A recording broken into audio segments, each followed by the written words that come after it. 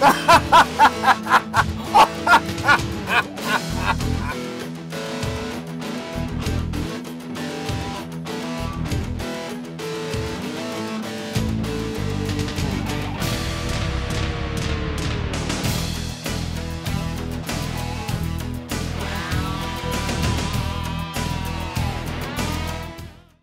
welcome to another edition of the Gentleman Grachowski Show. We're having a great time here at Harrigan's on Halstead, 2816 North Halstead, and we are celebrating Irish Whiskey Fest here. And this episode is going to be a great episode. We're going to find out some information about Irish whiskey from all over the world, or at least from Ireland, right? Which is across the world. The island of Ireland. The island of Ireland across the world. And we're going to find out more about that. And then we got a representative from Guinness going to talk to us about the beer Guinness.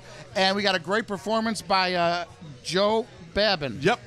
That's so right. That's going to be something exciting to check out on this episode of the show. Yo, Joe. Now, but listen, Part T, his first time experiencing Irish whiskey, he enjoyed it, and he tends to really, especially around the St. Patrick's Day, the month of March, you tend to really enjoy Irish whiskey, right? Yeah, that's the perfect month to enjoy it.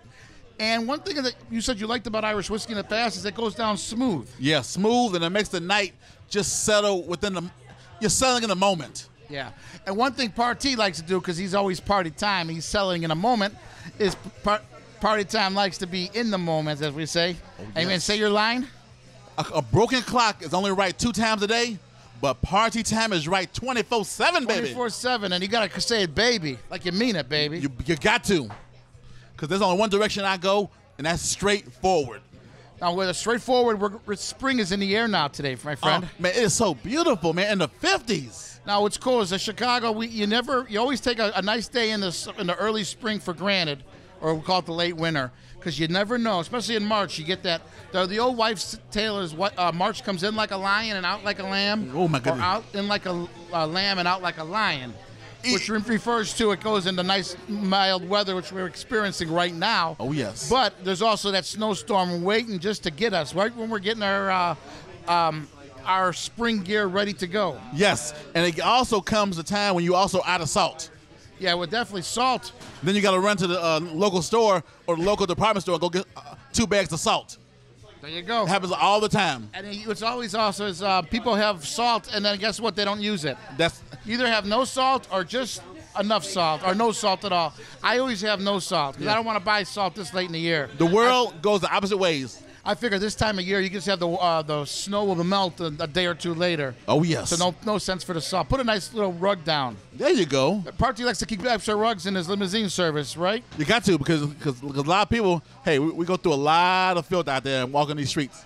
So keep the floors clean, Larry. Now tell us one thing about Party Time Limousine Service. Well, okay, Party Time Limousine Service is a service that I provide where, hey, if you want to go out into town, go to a concert, sporting event, well, guess what? You can ride a nice, clean vehicle, which you would call, you know who. Now, I can vouch for that. Party's limousine is always spotless, always clean. Yes. Always classy.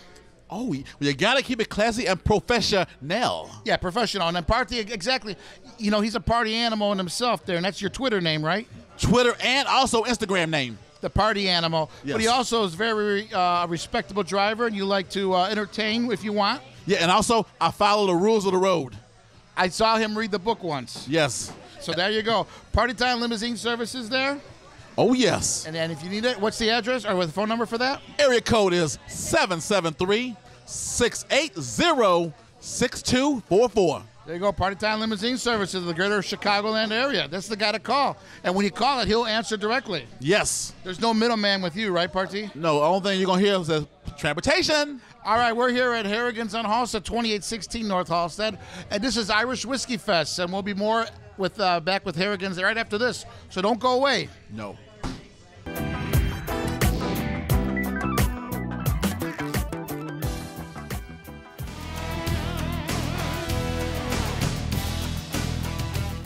Welcome back to the Gentleman Grachowski Show. We're sitting here at Harrigan's on Halstead, 2816 North Halstead, and my special guest today is Mabel Fleming. Mabel Fleming is a stand-up comedian and more. And one of the things she does is she's a co-host of Flabby Hoffman's Radio Extravaganza on Q4 Radio.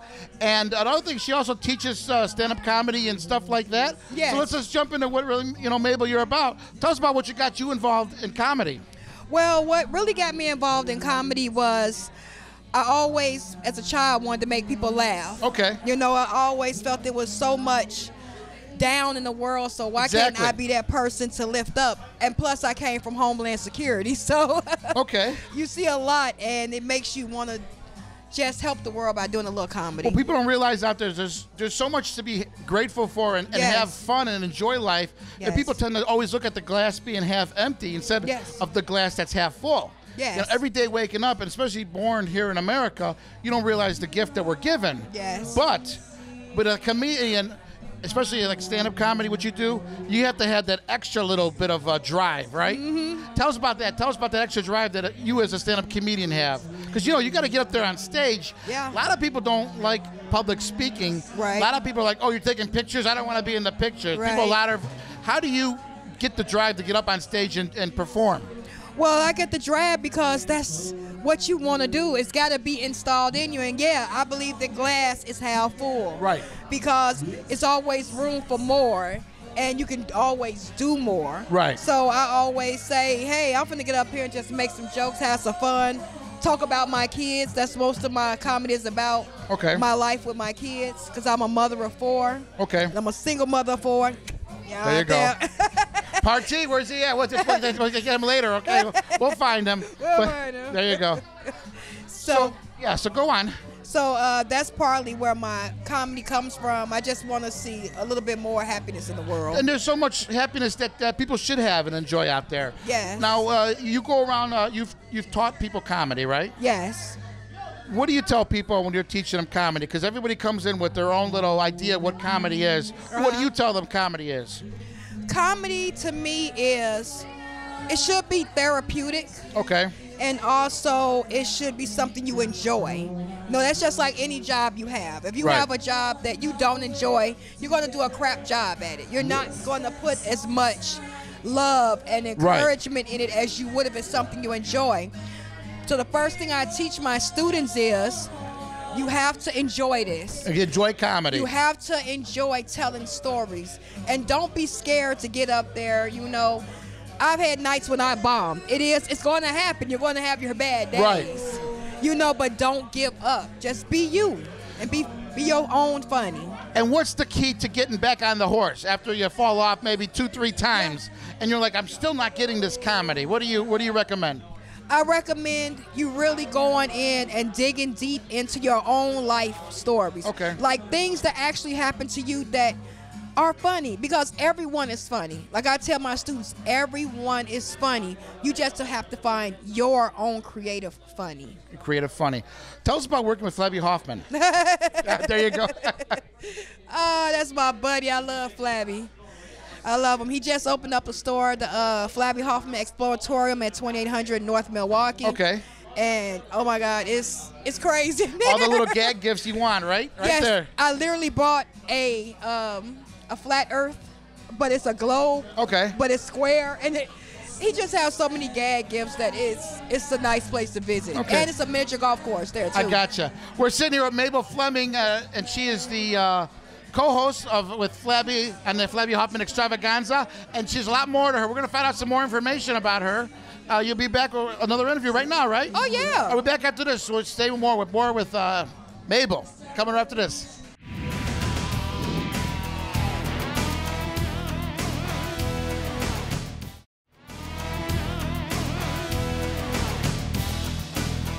Welcome back to the Gentleman Grachowski Show. We're here at Harrigan's on Halstead, 2816 North Halstead.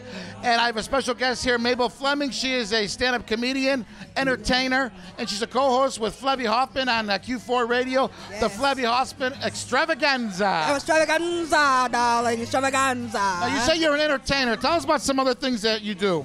Well, I also do co-hosting. Yeah. I co-host shows. I have even produced my own show. Okay.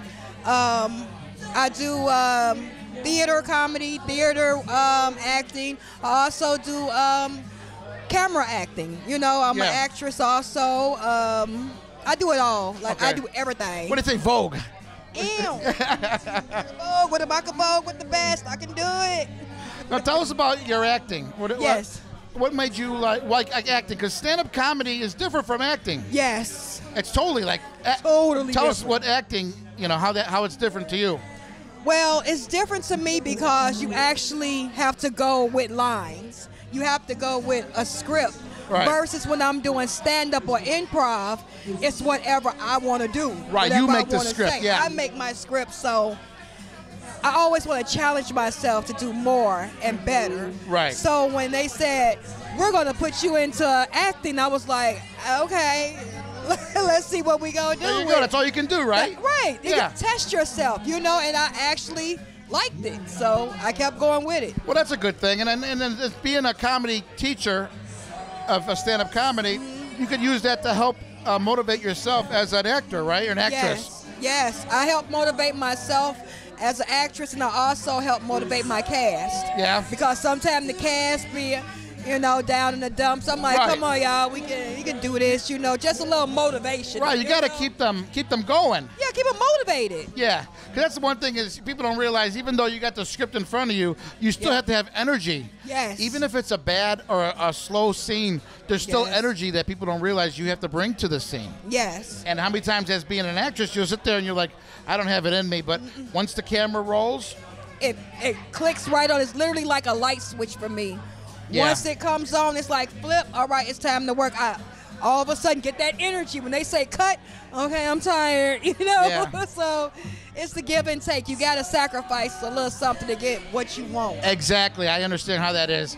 And what's it like? Tell us about working with Flavia Hoffman.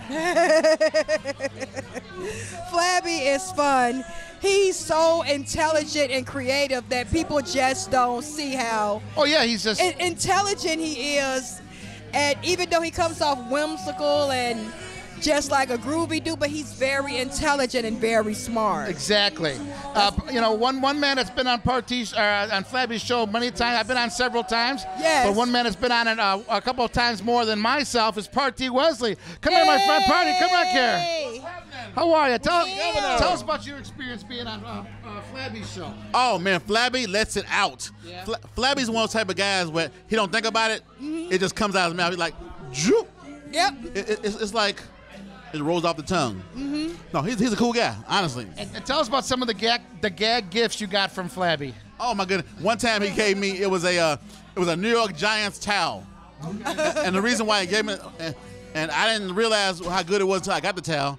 Since I'm always losing on lottery tickets, I can wipe out my tears away with it. Oh, hey, it works. For It was a some. giant loss. If you get, I know, there are always those gag gifts he gives you. oh man, yeah, but Flabby's honestly, Flabby's a great guy, Yeah, he's a good guy. and he's been on the air so long. Yes. He knows what he's doing. There you go. And one people that also know what they're doing is Harrigan's on Halstead, 2816 North Yes. Halstead. And we're here at Irish Whiskey Fest here, celebrating it right now. Yes. And Mabel Fleming, Mabel, if people want to get in touch with you, how do they get in touch with you? You can get in touch with me at Facebook at Ms. Mabel Fleming, MZMABELFLEMING at Facebook, or you can follow me on Instagram at Mayday Mayhem, MAYDAY_MAYHAIM. So cool. Very good. All right, Mabel Fleming, there you go. Party Wesley, party time. Yes. Oh yes. And this is Yes. Gentleman Grachowski Show. We're here at Harrigan's on Halstead, 2816 North Halstead. We'll be back after this. Don't go away.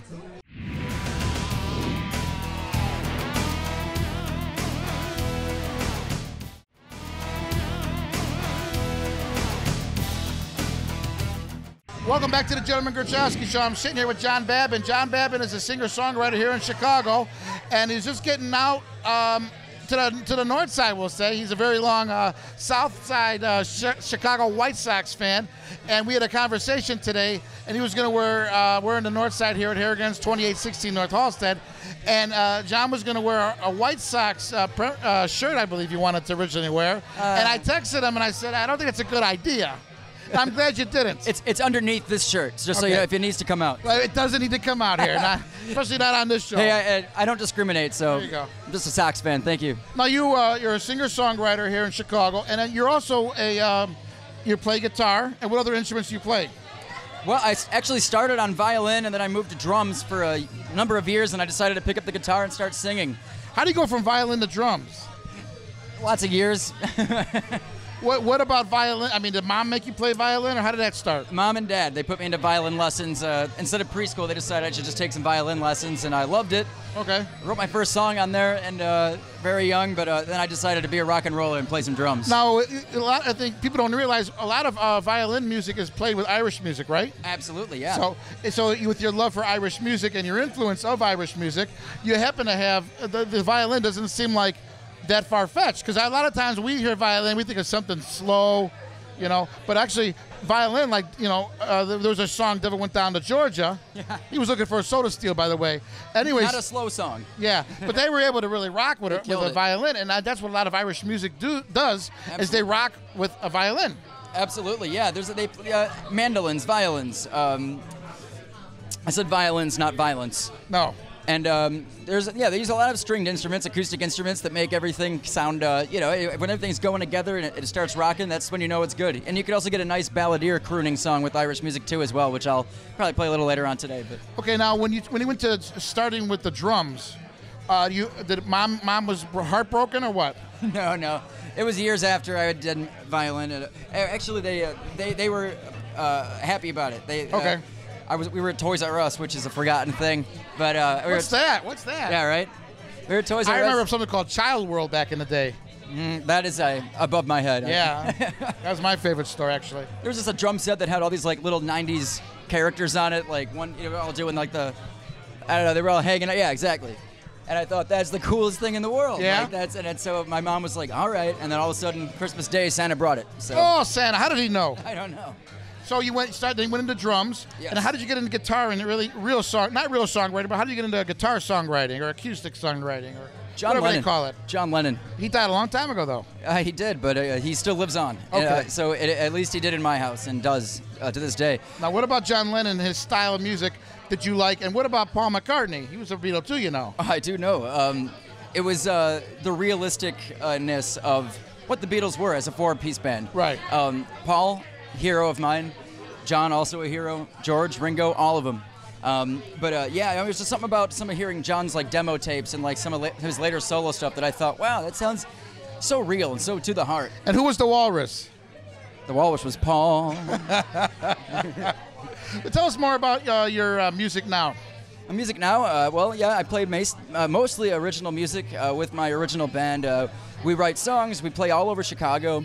And internationally as well. We just got back from Nashville quite a couple weeks ago.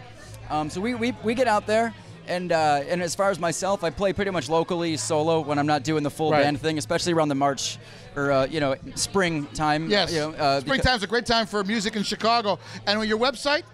My website, you can find us at leverband.com, or you can just find me at johnbabin.com. johnbabin.com. And always remember, if you need a great guy, especially on the north side here, this is the guy to go to, John Babin. And then, I live on the north side. It's all good. There you go. And we're here at Harrigan's on Halstead, 2816 North Halstead. We'll be back with some more John's music right after this, but don't go away.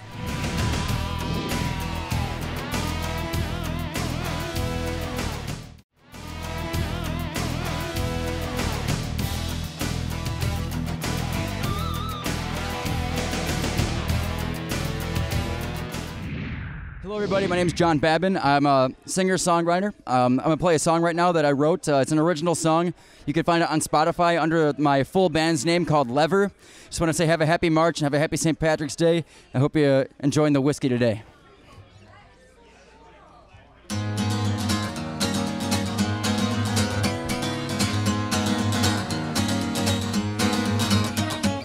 Long before age took over our brains, we all lied on the floor.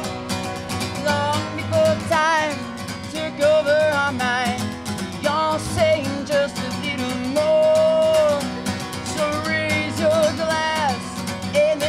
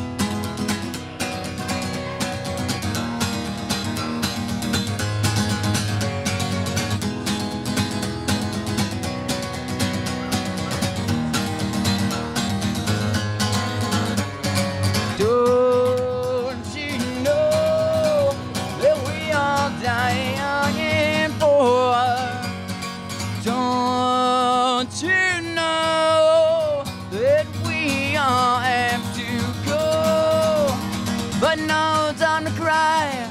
Everybody dies. Rid your eyes of that tea. I live for today. Lift my head and say, I had my fun while I was here.